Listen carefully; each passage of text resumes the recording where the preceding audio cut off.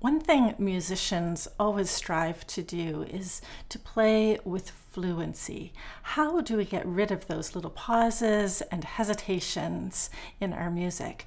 In today's video, I'm going to show you how I get my left hand 1-5-8 patterns to feel relaxed and to sound fluent. And I'll break it down so you can learn how to do this too. Sound good? So go get your harp and let's get started.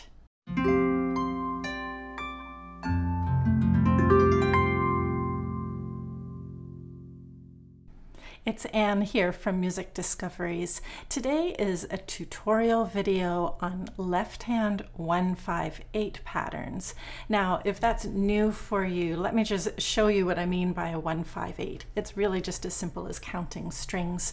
So say we're doing a C 1-5-8 pattern. That means we're going to start on C. We're going to count that as string number 1. Now let's just count strings. That's 1, 2, 3, 4, 5. So we'll use a G as string number 5. 6, 7, 8 is another C. By the way, that distance or that interval of 8 strings is also called an octave. And those strings will always be matching letter names. So that's a useful little bit of information. Now, most of you know that I'm a piano player. And so I remember what it felt like to transition from the piano to the harp. And I think one of the biggest struggles is to move from the feeling of looking down over a left hand position and seeing all of the fingers. And I think the first instinct is to do the same thing on the harp. Does this look familiar? You've probably seen this kind of thing before. This is not very strong and it's certainly not very elegant. So it's something that we have to work to do as we're transitioning from piano to harp. And honestly, I don't even think it's necessarily a piano playing thing. I think it's when we're beginners and we're getting used to these patterns, we want to see our fingertips on the strings. We have to micromanage every finger to make sure it's in the right place. And we have to learn to trust the hand shape, and we might not be able to see those fingertips anymore. And so that's the first thing that we're going to talk about today, is how to trust and find that shape without looking at every single fingertip. So what I trained myself to do is to hover, open, and place. So rather than coming from above and getting into this kind of shape, I learned to approach the strings with the hands closed, open the fingers, and place. So we're going to practice that a few times so you can get used to approaching your 1-5-8 pattern beautifully and efficiently like this. So close the hand, hover close to the strings. My finger too, my pointer finger knuckle is very close to the G, the string that's number 5 in our pattern. It's maybe ½ an inch or a centimeter away from the G. So we approach with the hand closed, we hover, swing the fingers open. It's like you're opening an umbrella. The fingers just swing open from below. Notice I'm not coming up and over like this. I swing open from below. I hover, or I open into the 1-5-8 shape, and I need to go into that pattern, all 3 strings placed at the same time as a group. So perhaps the tendency might have been to find the C and then to go look for the G and then look for the C, one finger at a time. That's going to slow you down. You're not going to be fluent if that's your habit. So retrain the hand to hover, open into the shape, and place those 3 strings at the same time as a group. Now the tricky thing about this is you can no longer see your fingers on the strings. You can see your thumb, I can see that clearly, but I can no longer see my pointer finger or my finger 4 because they're placed low on the strings and my hand is hiding them. So I have to trust in this shape, and I've done thousands of these shapes. So if it feels a little new and awkward for you, don't worry, you'll get better as you practice this. We hover, open, and place. Give the strings a little squeeze just to imprint that shape in your hand even a little bit more. Let's do it again. Close the hand, hover, open, and place, and give it a little squeeze. Now, here's a little trick, a little secret trick that might just be helpful for you. So when I'm aiming for a shape, I don't use my lowest string as my landmark because I can't see my finger on that string. I use the upper string, the note that my thumb is on is my landmark. So as I prepare for a shape, I'm looking at this higher C, and I know that's where my thumb is going. I also know that my 1-5-8 shape will always skip 2 strings between my thumb and my pointer finger. So those are my visual cues that I use. I don't use the bottom string at all as a visual landmark. So let's try that. Close the hand, hover. I want your eyes to be on that middle C, the one that your thumb is going to go on. Open and place the 3 strings as a group at the same time. Okay, that's looking really good.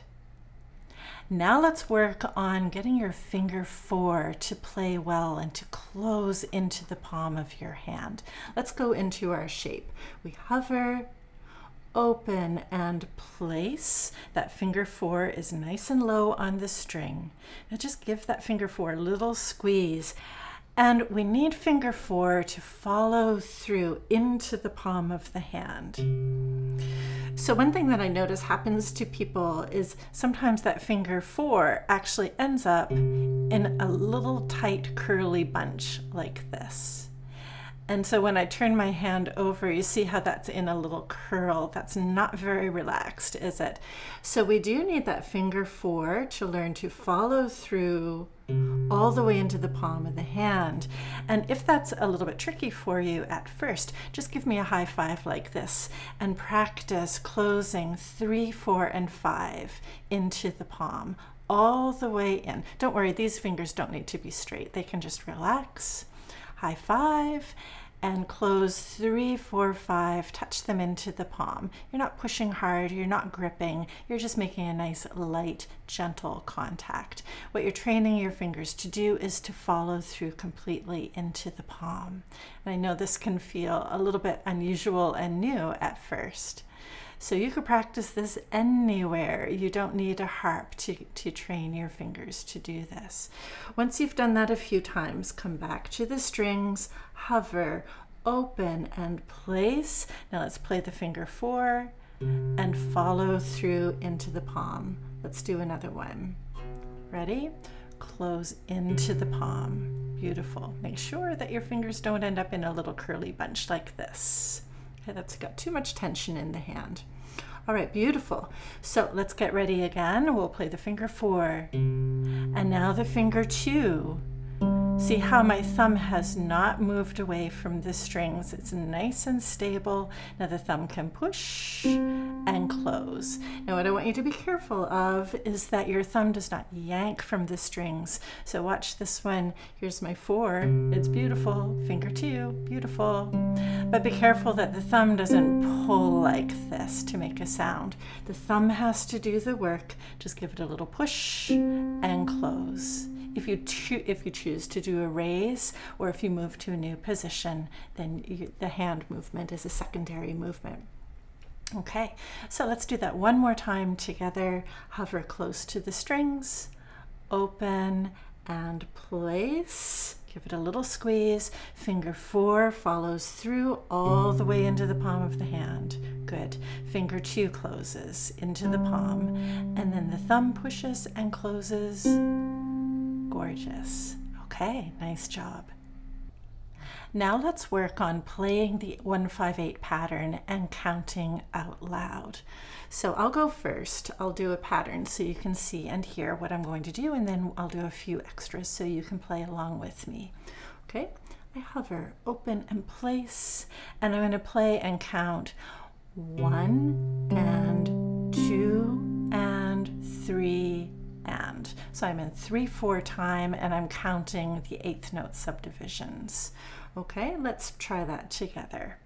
Ready, play. 1 and 2 and 3 and. Okay, good. So now I want to do some patterns all in a row, and now I'm going to really work on being more fluent. And so here's the problem that I notice happens to people sometimes, is people will play their 1-5-8 quite beautifully and count quite beautifully like this: 1 and 2 and 3 and then they'll go look for the next pattern: 1 and 2 and 3 and. Well, guess what? There are pauses now. So your left hand has to reopen and place earlier, and that's the secret. So watch closely and I'll show you exactly where you need to reopen the hand and when exactly to replace the hand. 1 and 2 and 3 and. 1 and 2 and 3 and. 1 and 2 and 3 and. So do you see that I'm reopening the hand on and 3, and I'm replacing the hand on and. Here, I'll come in close so you can watch this and you can try it with me. We hover, open, place, give the strings a little squeeze. Okay, ready, play. 1 and 2 and 3 and. 1 and 2 and 3 and. 1 and 2 and 3 and. 1 and 2 and 3 and. Are you getting the hang of that? You see how you need to replace the hand on the and of 3, and then your playing can be more fluent. So now let's take this for a little test drive by going through a chord progression. So our chord progression will start on a C 1-5-8 pattern. Then we will skip up to an E 1-5-8 pattern. If you're on a small harp, you can step up to F, but if you're on a large harp, why don't you challenge yourself to go all the way down to an F? That will be a bigger leap. Remember, you're aiming for your thumb. Use your thumb as your visual landmark. Then we'll step up to G and come home to C. All right? Here's the chord progression. I'll put the chord progression here below so you can watch it. Let's count. And remember to reopen and place earlier so you can be fluent along with me. Okay, here we go. Hover, open, place, prepare your C 1-5-8 pattern. 1 and 2 and 3 and.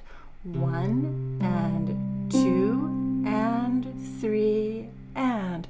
1 and 2 and 3 and.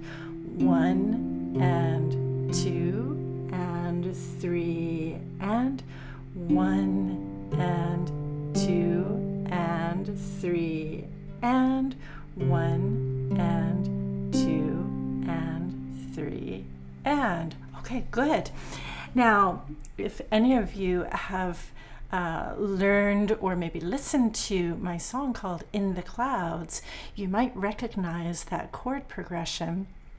This is the chord progression for the introduction, and it's also the chord progression that's used for much of the song. So let's practice the 1-5-8 pattern, and I'll play In the Clouds. We'll just do the first section or so. And now, if you've learned the song, you probably learned it with 1-3-5 patterns. But do you remember there was a special bonus version, which is a lead sheet? Here it is, right over here. And so that means you can choose any pattern that you want to go along with your melody. And I'd suggest that you try it with this 1-5-8 pattern. This is a perfect place to create a little study for yourself. So here's In the Clouds using 1-5-8 patterns. Let's prepare, let's get ready. So again, we're doing the C chord, E, down to F, and up to G. Okay, here we go. 1 and 2 and 3 and 1 and 2 and 3 and 1 and 2 and 3 and 1 and 2 and 3 and 1 and 2 and 3. Do it again. 1 and 2 and 3 and 1 and 2 and 3 and 1 and 2 and 3 and 1 and 2 and 3 and good. That's a nice start. Another piece that you might like to try where you can practice moving your left hand into position a little bit earlier like that is my arrangement of the Arran Boat Song. So I did a video a couple weeks ago of the new arrangement of Arran Boat Song. Here it is right over here. And if you watch and listen very carefully, watch my left hand and you'll see that I place on the and of 3. Here, have a listen.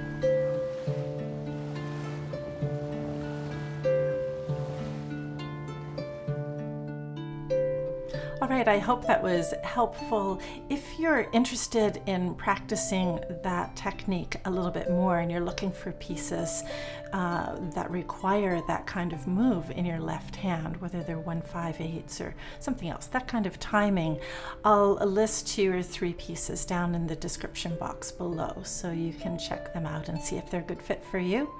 Thank you so much for watching, and I'll look forward to seeing you in the next video.